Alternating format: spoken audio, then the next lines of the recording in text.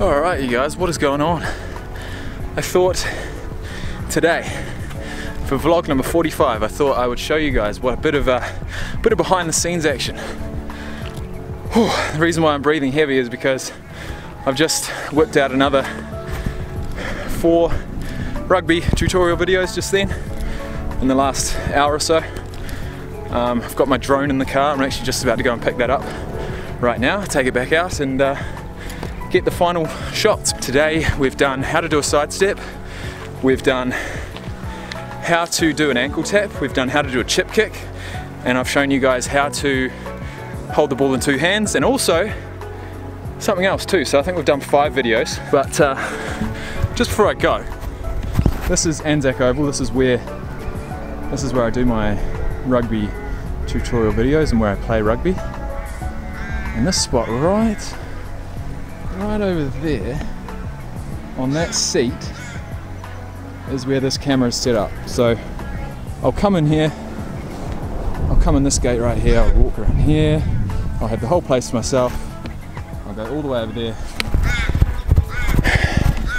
try and find some shade and set up the camera. And that's what we did today. So I'm about to, like I said, go and get the drone, but I just wanted to show you guys down here, you know, this is where it all happens. You may see these rugby videos and think that they just happen like that. Well, they don't. I want to help you guys. I want to make you happy.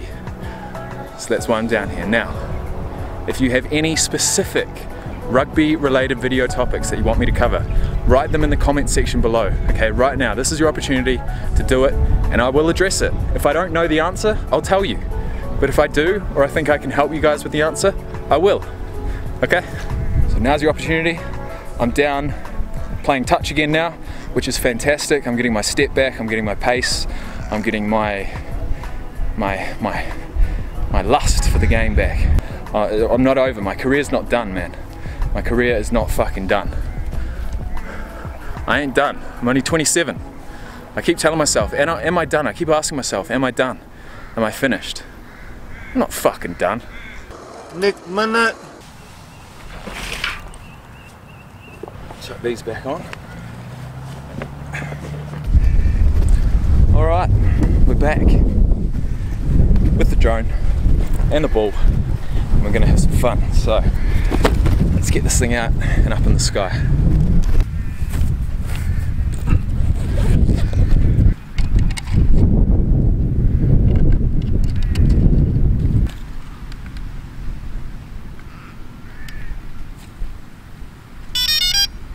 Alright, so about 6 months ago, I had a little light bulb moment. I thought, why not bring the drone down to the field, put it on autopilot, do my talking part like I did over there, talk to the camera, explain it all, the fundamentals, do a little example, and then at the end of the video, put the drone up in the air and have some epic shots of me actually performing what I'm talking about from an aerial view. And to be honest, I think that really changed the game.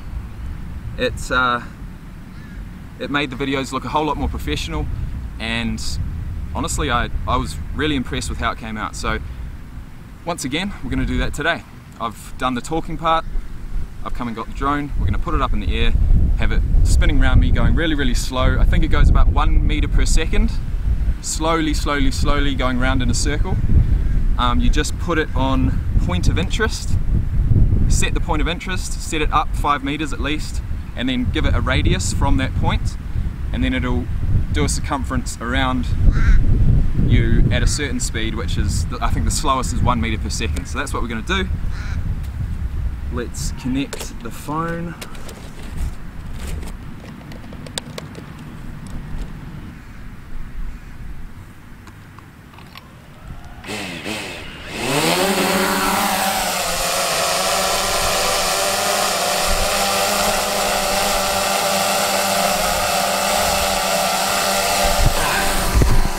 So, Inception. Where is it?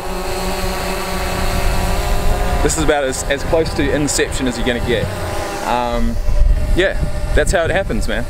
So honestly, I'm gonna come right to the center of this field. I'm gonna put it up 5 meters in the air.